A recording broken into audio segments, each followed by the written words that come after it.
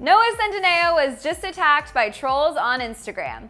Body shaming is a straight-up epidemic, and Noah Centineo just gave us our latest reminder that no one is safe from the internet trolls. He posted this shirtless photo on Instagram yesterday, and first of all, I'm pretty sure you can straight up fully see his abs in the photo. And by the way, even if you couldn't see them, that so doesn't give people the right to attack, but I digress.